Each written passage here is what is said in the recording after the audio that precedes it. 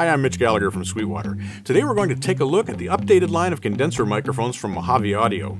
Now, Mojave Audio has been around since about 2005, and their microphones have been very well received because of their outstanding sound quality and the outstanding value that they provide.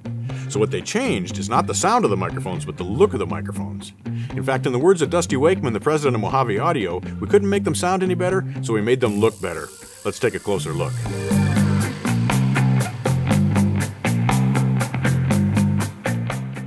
As I mentioned, Mojave Audio was founded in 2005, but in fact the company dates back to the mid-1980s, and there's a famous name behind it as well.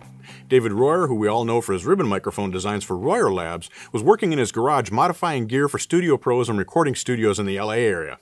He was also working on condenser microphone designs, and those microphones were very well received. In 2005, Mojave Audio was officially launched to offer his condenser microphone designs to the world. The first of those microphones to come out was the MA200, which we'll take a look at in just a little bit. When David sits down to design a microphone, he has a very specific sound in mind.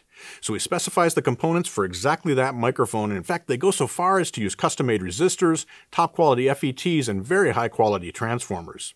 In the tube microphones, they're using new old-stock tubes. They're sub-miniature Joint Army-Navy tubes, and they perform very well because, again, they've been specifically designed to work in the circuit for that microphone. Each microphone is burned in for 24 hours, and then David Royer himself listens to every single microphone and puts it through a battery of tests for quality assurance. Let's take a look at the Mojave Audio microphone lineup. Again, these are all condenser microphones. Some of them are tubes and some of them are FET solid-state microphones, but the core goes back to the original MA200 that was released in 2005. Now, I've owned a pair of these microphones for almost 15 years, and I love them on just about everything.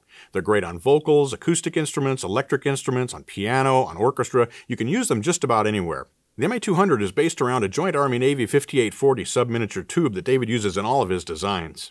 It features a hand-selected 3-micron gold-sputtered 1-inch diaphragm, so it's a large diaphragm microphone, and it's based around a Jensen transformer as well. Like all the Mojave Audio microphones, the MA200 comes in a great case. It includes a power supply, a cable, and a shock mount as well. The MA200 makes a great core microphone to base your microphone locker around. It sort of has a U67 sort of a sound to it. It's a little bit mid-forward, but it also has a nice open, airy top end as well. It's a nice clean microphone that very faithfully reproduces the sources that you put it in front of, has a nice strong proximity effect when you get in close, so it's very versatile. Next to the MA200, we have the MA300. Now the MA300 is closely related, but adds some additional features.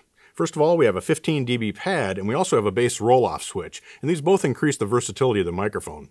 But what really sets this microphone apart is that it has a continuously variable polar pattern from omni to cardioid to figure 8, and you can remote control the setting for that polar pattern from right on the power supply for the microphone.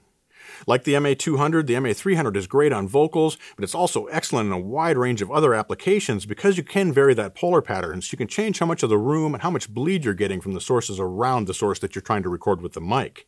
Moving to my left, we have solid-state versions of the MA200 and the MA300. This is the MA201 FET, and this is the MA301 FET. Very similar features here, but these are based around a solid-state circuit rather than a tube circuit. The MA201 FET is a cardioid microphone, uses that exact same 1-inch gold-sputtered diaphragm. It has a little bit more of a mid-forward characteristic to it. Great for kick drum, great for bass guitar cabinet, but also good for vocals. It's not quite as much sibilance on the top end, a little bit rounder on the top end, so it's an awesome microphone as a complement to the MA200. If you need those switchable polar patterns, the 15 dB pad and the bass roll-off, the MA301 FET has those features that are brought from the MA300. So this is really the core of the family here. We have tube versions, we have solid-state versions, we have straight-ahead cardioid microphone, we have switchable polar patterns, pads, and roll-offs, and you can choose among those to get exactly the sound you want for your mic locker. On my far right, we have the MA50, which is one of the latest additions to the Mojave Audio lineup. This is a transformerless microphone, so it has quite a different sound than these other microphones that we've been looking at. It doesn't have quite the same bottom end to it, doesn't have quite the same top end, but it's a nice, accurate microphone that works well in a wide variety of different situations. It's cardioid only and has that same hand-selected 1-inch gold-sputtered diaphragm that the other microphones feature. On my far left, we have the flagship of the line, the MA1000 tube condenser microphone. Now, David Royer sat down and took a look at the 251, which is a very famous tube microphone used on tons of recordings we've all heard through the years. He didn't want to exactly duplicate that microphone. He wasn't after creating a clone, but he wanted some of the characteristics of that microphone. The very open, airy top end, the smooth mid-range, and a big bottom end that could be controlled with a bass roll-off switch, as well as a 15 dB pad. This microphone is outstanding on vocals. In fact, if you ask Mojave Audio about the applications for this mic, they'll say vocals, vocals, vocals, and it really does sound great on just about any vocal. But it's also awesome on acoustic instruments. The way it opens up that top end is really beautiful. It works well as a room microphone. A pair of these on pianos is simply stunning. A pair of them on acoustic guitar is simply stunning. This is a microphone that works well in just about any situation. One of the defining characteristics of the MA1000 is the transformer that's used inside. This transformer was custom designed by David Royer and is manufactured by Coast Magnetics. It really imparts a sonic signature to this microphone, particularly the bottom end. Other features include a 15 dB pad, a bass roll-off switch, and continuously variable polar pattern that can be remote controlled from the power supply. The microphone comes in a beautiful wooden presentation case inside of a Rode case. It comes with the power supply, a Mogami cable that has nitric connectors, as well as a custom designed shock mount that comes from Royer Labs.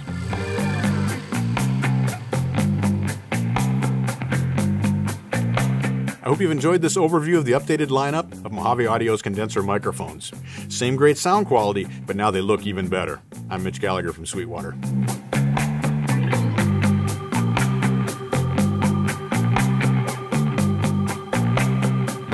Thanks for watching. Be sure to like, comment, and subscribe. Click here for more videos like this, or start at Sweetwater for all your music instrument and pro audio needs.